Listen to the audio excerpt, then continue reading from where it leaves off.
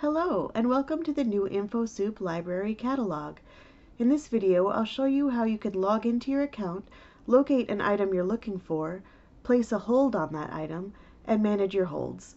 This can be useful if your home library doesn't have the item you want, or if all the copies of the item are checked out and you want to be added to the waitlist. By the end of this video, you should feel confident navigating your Infosoup account, but you're always welcome to call or visit the library if you have any questions. If you've placed holds in Infosoup before, the process itself hasn't really changed, but some of the screens and buttons may look a little different. So step 1 is to log in to your library account. The first thing you need to do is log in to the library's catalog site.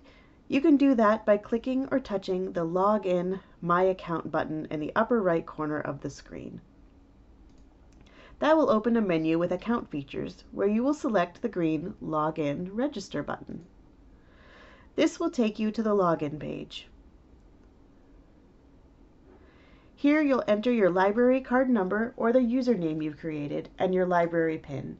If you're not sure what your PIN is or if it isn't working for you, give the library a call and the librarian can reset it for you.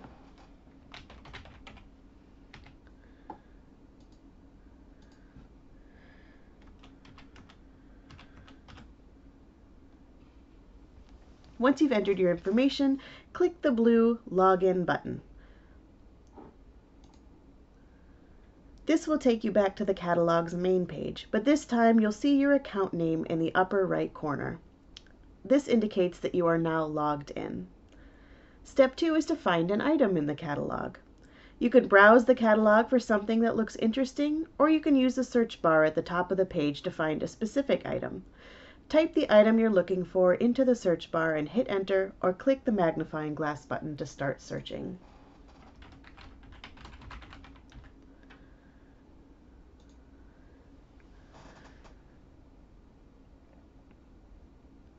This will take you to a page of search results. You may have to browse through the results a little bit to find what you're looking for. Many titles listed will appear in several formats, like large print, audiobook, or ebook. When placing your hold, be sure to select the format you want to use. To select an item, click on that title. That will take you to the item's record. On the record page, you can again view the formats, as well as a summary and reviews and other details. So step 3 is to place the hold.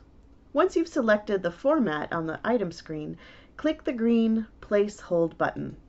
This will open a new box where you will have a drop-down Pick Up At menu.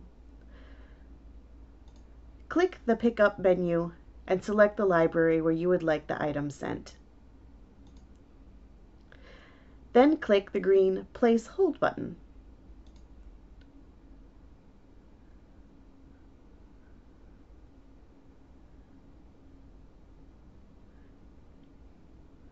This will take you back to the items page, where the button on the right will now say Cancel Hold, which you can do at any time if you've changed your mind.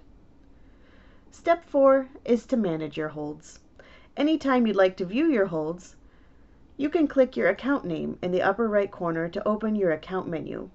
Select On Hold to go to the page that displays all of the items you have on hold. It also shows what number you are in the holds list,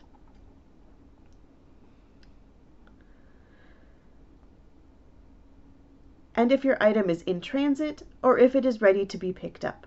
You can also cancel or pause holds on this page. Once your hold is placed, it should arrive at your library within a few days if copies are available. If there are no copies available of your item, you'll be placed on a waiting list for the next available copy. When your item is ready for you, you'll receive an email or phone call depending on your account preferences.